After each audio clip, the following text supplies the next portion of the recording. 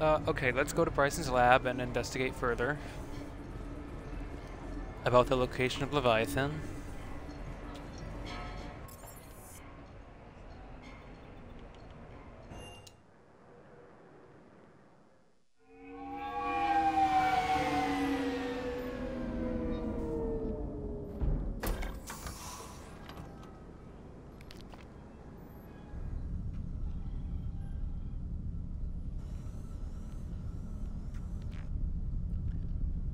We need to shield the artifact they've got here right away. Using Garneau's data, I should be able to accomplish this without difficulty.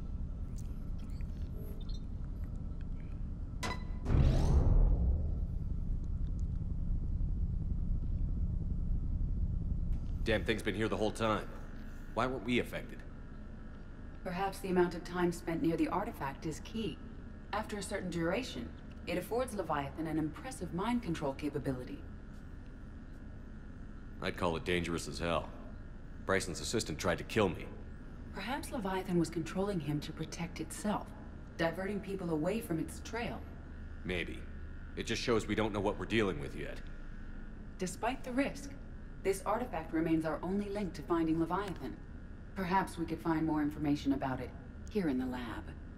Agreed. Bryson's team might have turned up something we missed. I'll look around.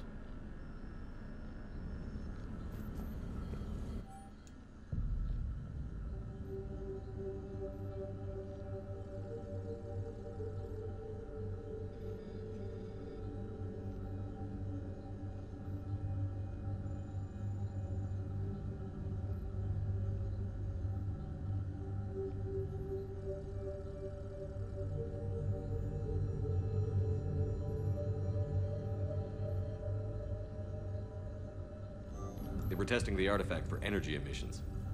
And found nothing. Still, I recommend leaving it shielded.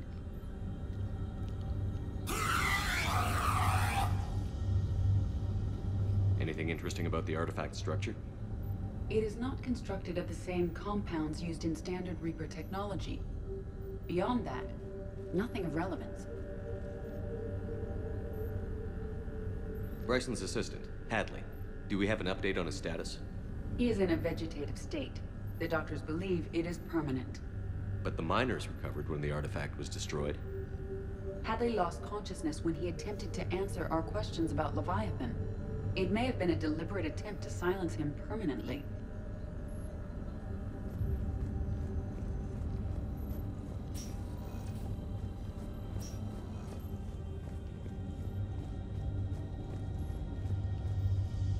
EDI, what project was Garneau working on when he found the artifact?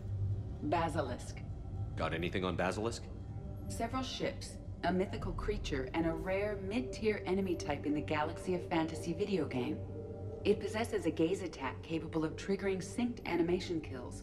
Player forums describe it as overpowered. I meant the project, EDI. Oh.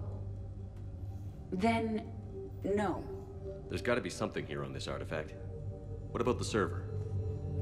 Bryson's assistant wiped the office server and destroyed all backups, likely before killing Bryson. However,